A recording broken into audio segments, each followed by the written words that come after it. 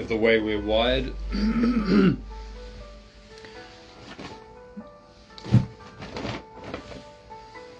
When we start thinking as human beings,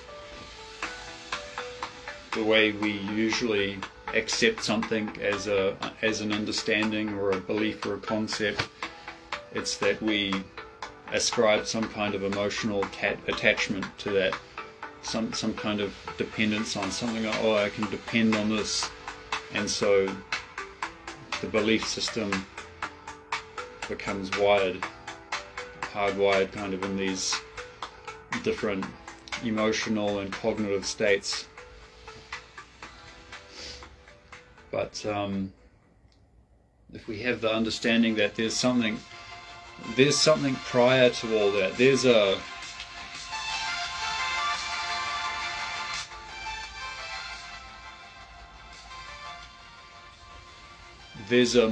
pure original formless form of this wisdom inherent in the universe, that it's pure.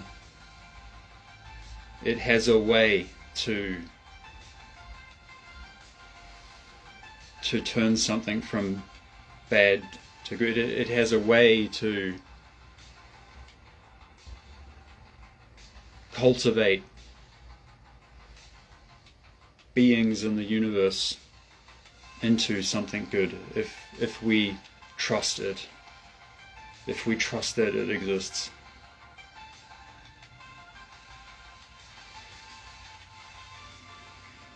So that's how we need to use Christianity as a tool like that,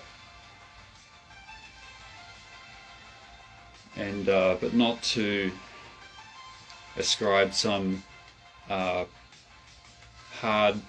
emotional energy, emotional dependence on Jesus Christ.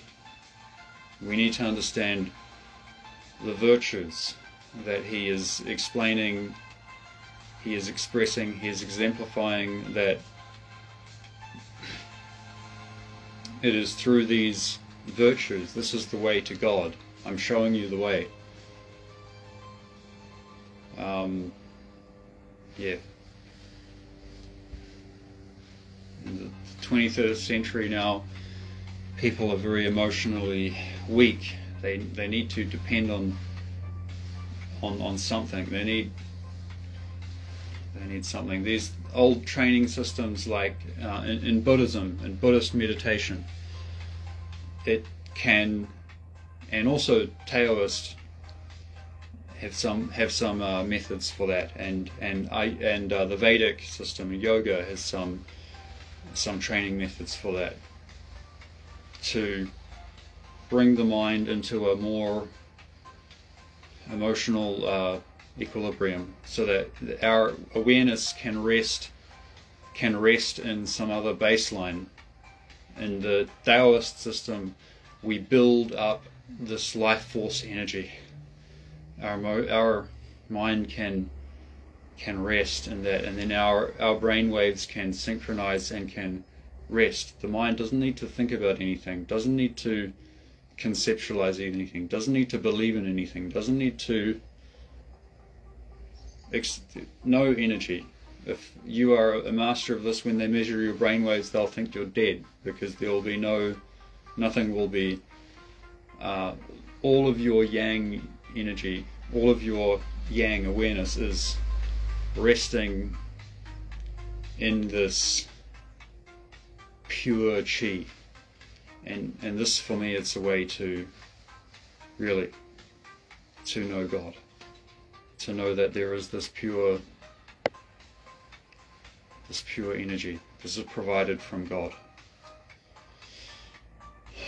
This is provided to us by God. It's up to us what we want to do with it, but if we at least give some of this energy back to God, we allow there to be a connection between God and us through this energy, We trust the virtues that Jesus Christ exemplified. That this is the way.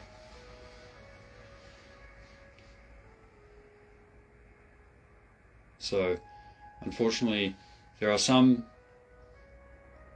things that there were some ways in the past that people could have a relatively stable emotional baseline, but now in the 21st century, the internet and just widespread news, no matter where you are in the world, you know exactly what's happening in every other part of the world because of the internet. So now, your awareness is and your mind just gets polarized in all these different ways. Your awareness gets polarized and short circuits your energy and just it depletes your chi. And then, it's so many complicated issues today. So that means that if we want to really understand how to practice Qigong, and we really want to understand how to build up this vital energy, we have to go right back to the basics, to the most basic understanding of energy. What is consuming energy? What is building energy? And so we have to look at our entire lifestyle. We have to make a choice. Is staying up late at night depleting energy or building energy? Is arguing with my girlfriend, is it depleting energy or building energy?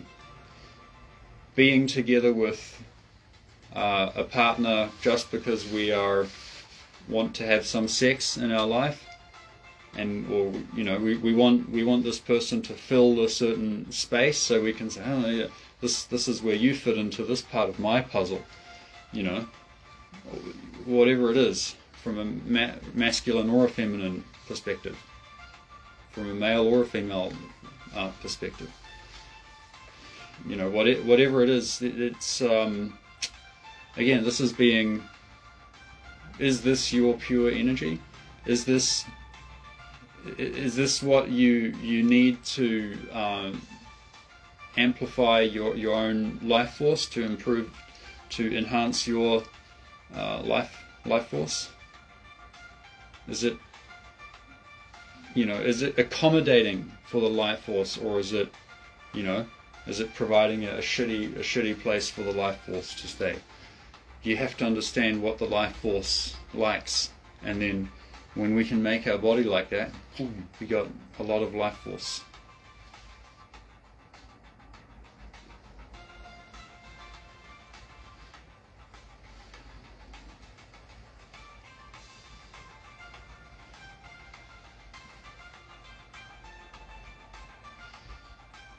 Okay, so now I'm gonna do some training. I'm gonna have to bring it all back, because I have to talk and intellectualize it, so I have to bring all the light back.